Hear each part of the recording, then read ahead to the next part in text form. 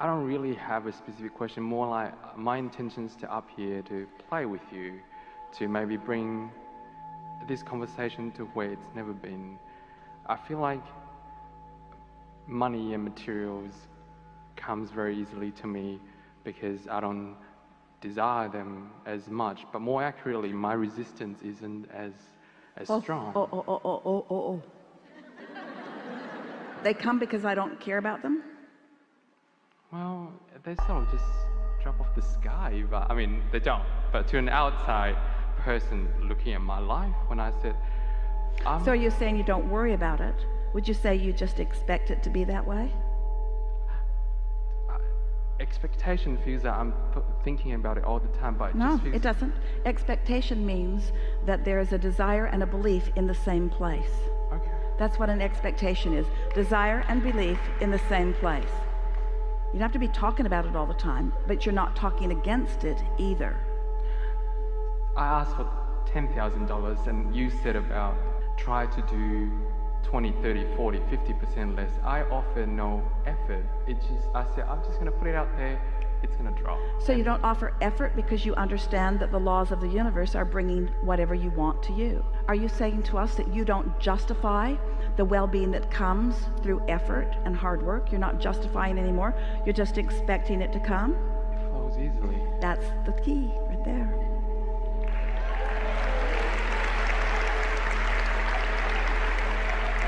So how do you come to expect something that hasn't manifested? So you say, well, money isn't coming easy to me, and I'd like to be like that guy, I'd just like to expect it. But how do you expect something that hasn't been happening when you've been noticing what's been happening? What's the obvious answer? You have to notice a little less what's been happening.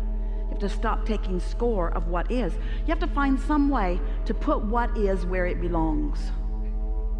You have to put what is where it belongs in the past tense category. What is no longer matters, because what is does not have to continue to be the regurgitated active vibration. What is doesn't have to be the active vibration. What's wanted can be the active vibration. But what's the payoff for you? What are you going to focus on in order to stay focused on the vibrational reality rather than the manifested reality? How do you get yourself to focus forward instead of backwards? How do you stop looking at what is when what is so compelling? Something else has to be equally compelling. Let's play with this just for a moment, and then we will hear you.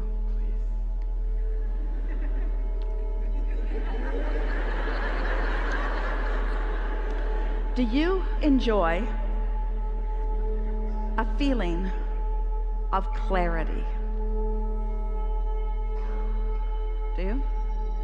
Do you like to feel so clear in your mind that you know exactly what you're doing? You know, when you click into that, you know those moments in time when clarity is just so strong that it feels to you like you just can't get it wrong, at least not right now. Things are just really clicking for you. Is that something worth focusing on? And is it a condition or is it an unconditioned? We know these words sound awkward to you, but we're wanting to somehow cajole you into not facing reality anymore. Your reality is the platform that you bounce off of. But if you let it be what you're giving your undivided attention to, your reality will hold you apart from your motion forward. So you have to find a way to put reality where it belongs, which is past tense. It's old news. What's already manifested isn't where the sweet spot it is, isn't where the action is, it isn't where the energy is, it isn't where the fun is, it isn't where the leading edge is, it isn't where the new ideas are. It's the hatching of the new idea, it's the experience of the new rendezvous, it's the turning the vibration into a thought, it's the receiving of the thought, it's the conscious awareness that you've received a thought, it's the emotional feeling of worthiness that the thought has come, and the emotional feeling of positive expectation that that's going to amount to something. And every single thing you want, no matter what it is, material object, state of being, lover in your bed, pile of money, doesn't matter what it is, every single thing you want is because you believe you will feel better in the having of it. So if we can get you to just for 2 days, just for 2 days, say, what's the feeling that I'm reaching for? What's the feeling? So what did you come to talk to us about? It's sort of like a recalibration of step 5, embracing contrast with unconditional love. It feels like it's easier with material, but when it comes to people, when I put so much effort and care into someone, I would kind of like to keep them around a little bit, but then it just seems to flow in and out. But when I don't care about material, I couldn't care. When they come in, they go, I just let them go. But when it comes to people... well, people are the trickiest thing of all, because they've got their own opinions about what they should be doing with their lives. It's just really annoying that they don't line up to serve you in the way they need to.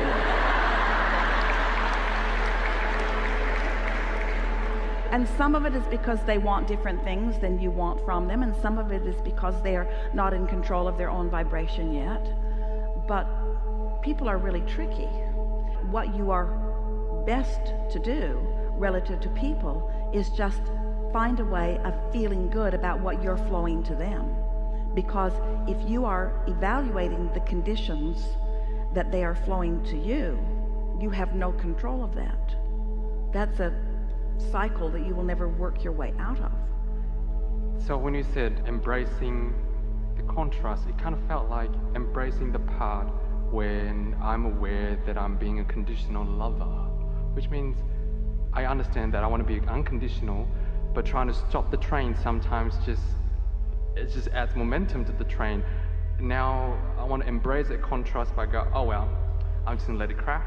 Let us put just one little idea in this mix that is available to you all the time, but you haven't been receiving it. So we're just going to speak it to you in a see it, hear it, smell it, taste it, touch it way. We're going to put it in your ear so that you can contemplate it. But what if there's something that you want that's in your vortex, like the mastery of creation?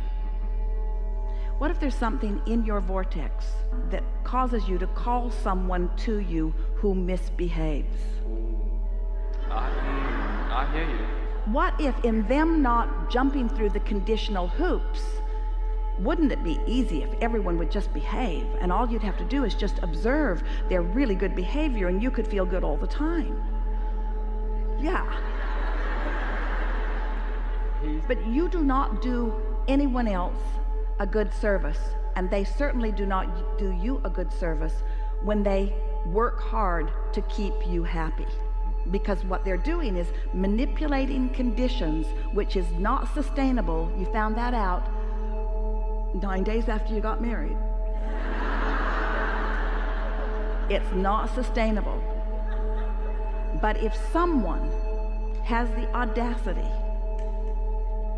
to not conditionally try to please you, so that you have to discover how to hook up with something that does please you apart from them, now you can, in a short period of time, master what true alignment is.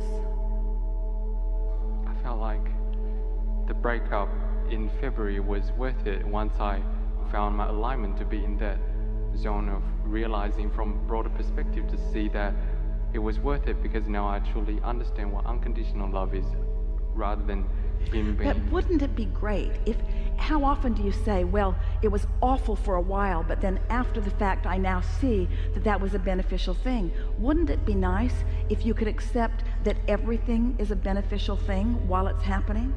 Yeah. Because one of two things is happening. Either it's bringing you clarity, it's either enhancing your desire, or it's in this moment satisfying your desire. It's either making your desire grow, or it's fulfilling it right here and now. And we think we love you so much that you are dramatically underestimating the value of a growing desire. Growing desire doesn't feel good to you if you're not good at keeping up to speed with it, because your desire is growing and you're not, and your desire is growing and you're not, and your desire is growing and you're not, and your desire is growing and you're not. And we promise you your desire is growing. So your desire is growing, but you're focused upon a condition, and your desire is growing, you're focused on a condition, and your desire is growing and you're focused on a condition. And after a while, the tug of war is so strong within you that you just sort of give up, and then you close the gap just a little bit, sort of by default, almost like accidentally. And then you just keep repeating that cycle. But what if